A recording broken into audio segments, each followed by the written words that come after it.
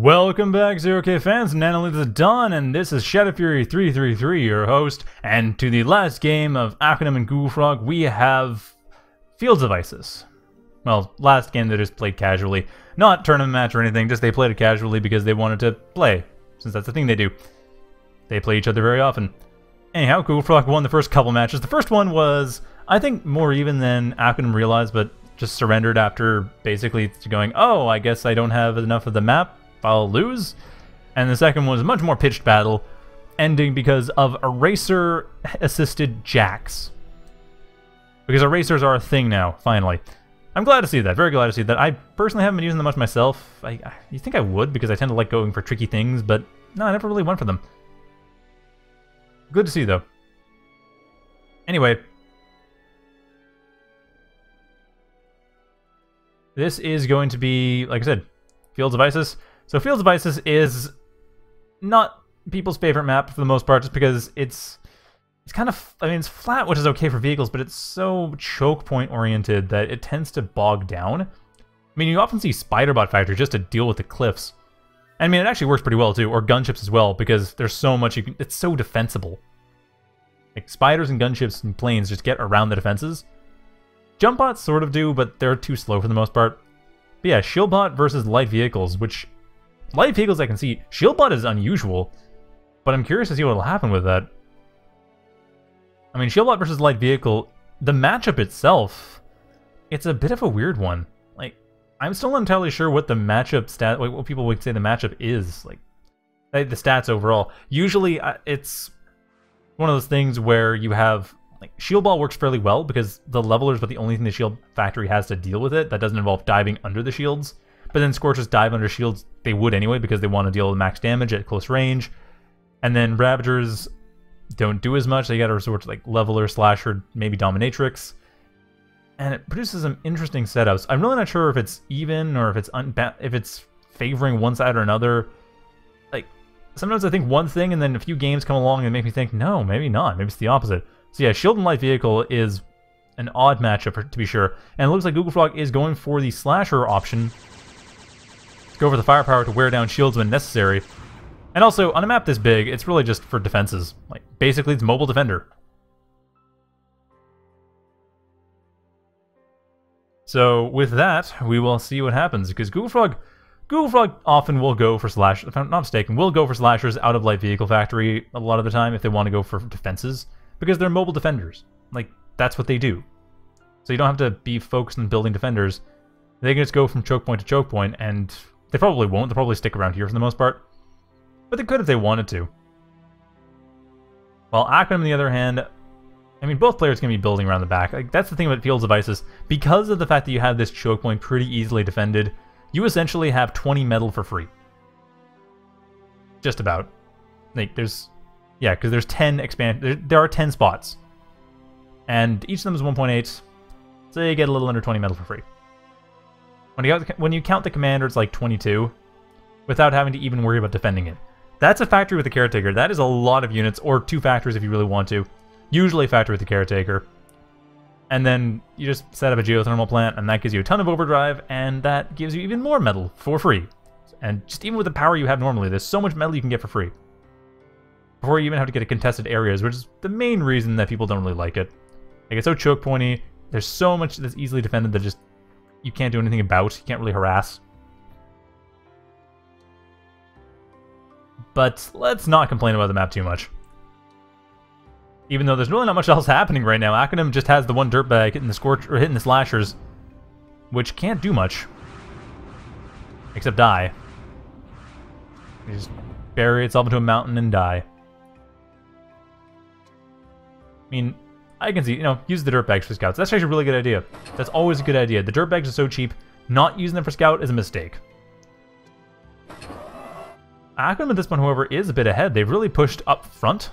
And GoogleFrog is pushing their economy up into the more contested area as well, but Aquanim did it far faster. However, we'll see this is like the first game, because the first game, Aquanim did get an economic lead, a very slight one early on, and it didn't pan out. It did not pay off. And GoogleFrog is also going for a geothermal plant. And are they going to lose? Yeah, it looks like they are going to lose most of their slashes here. And inside GoogleFrog's, or Aquanim's territory too. Now, Aquanim Knowing them, they probably will make a Caretaker first, but they have gotten a bit better about not relying on Caretakers for reclaim. They just have a tendency to go for them.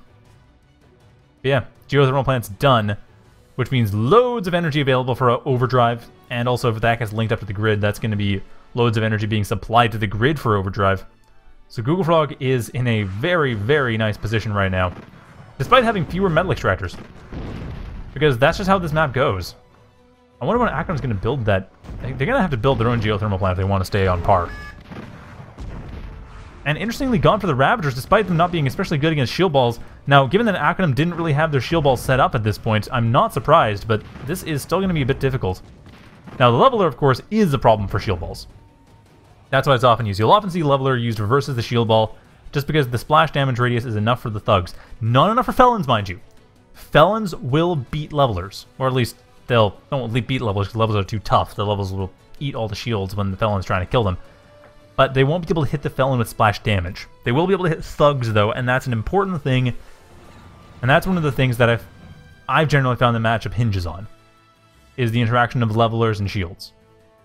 But once a full shield ball is up, especially with felon thug, it can be tough to dislodge for vehicles.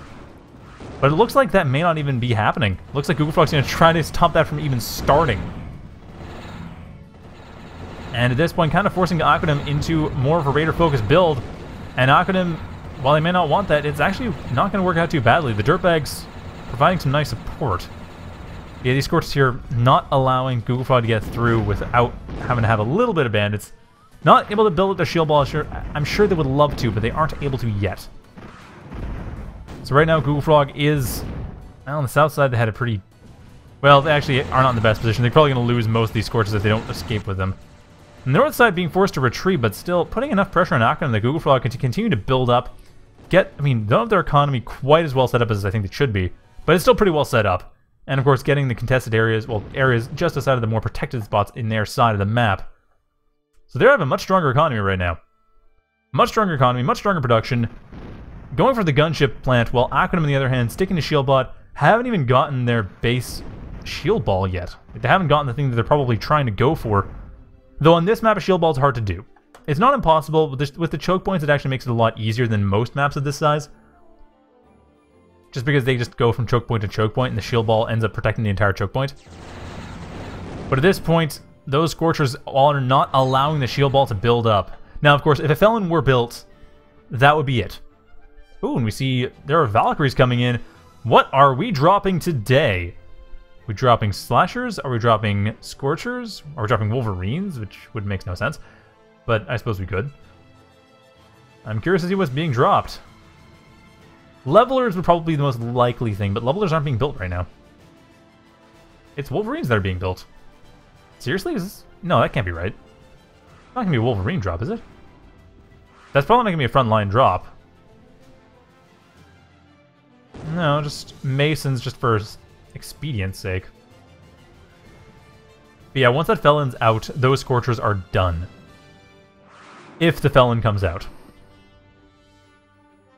At this point, the game's actually fairly even. I mean, Aquanim is a bit... Well, I mean, not as much overdrive. Pretty even for overdrive, pretty even for economy overall. Just, yeah, fairly even. And Spider probably going for Kreb as just the finisher.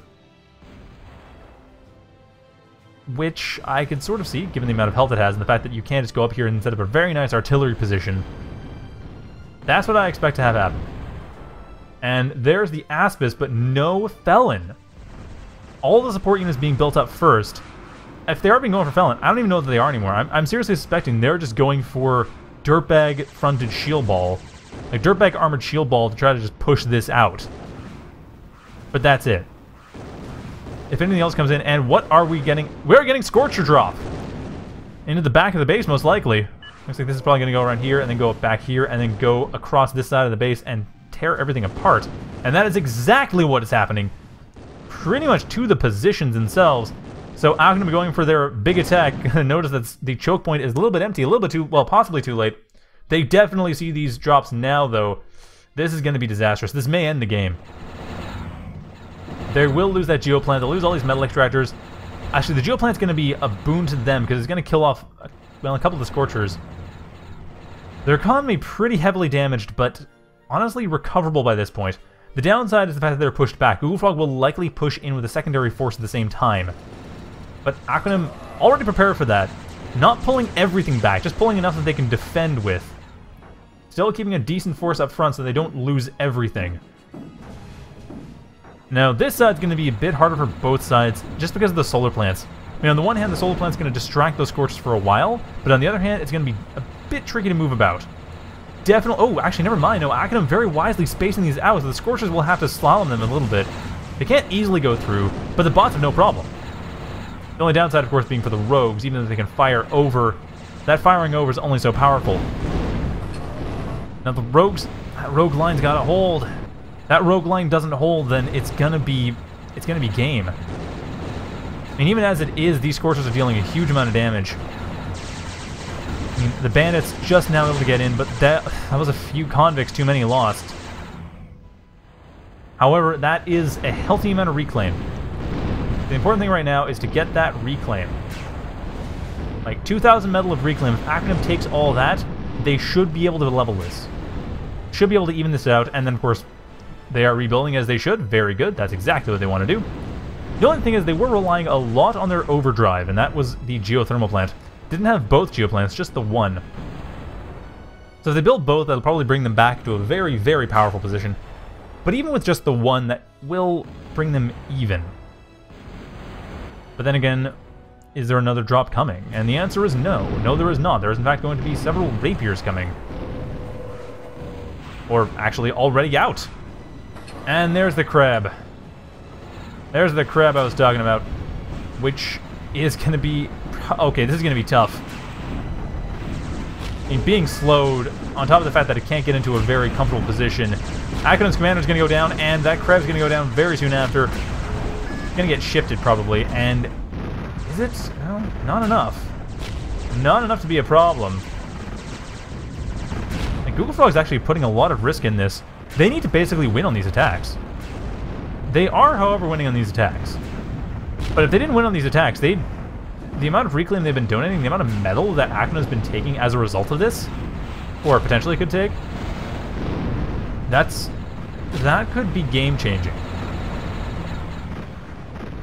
And, well, the spider factory's down, but the crab's still up. That crab's the main thing. If that spider factory was up, that'd be nice. The crab goes down, though I think that's when Aquanim will surrender.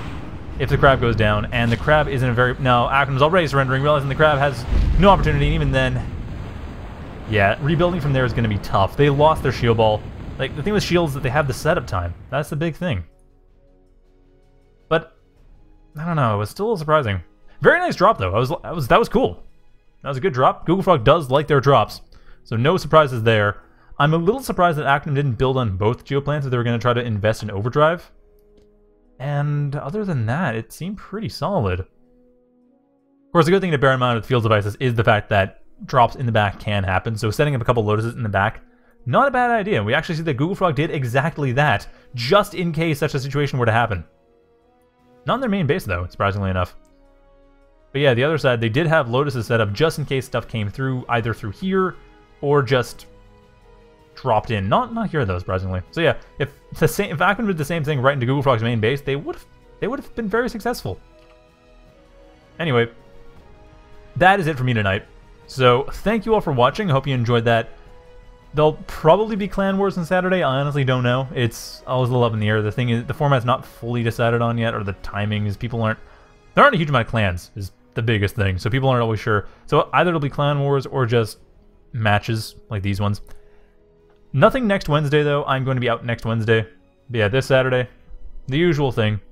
So tune in for that. But for now, I say good night and thank you for watching.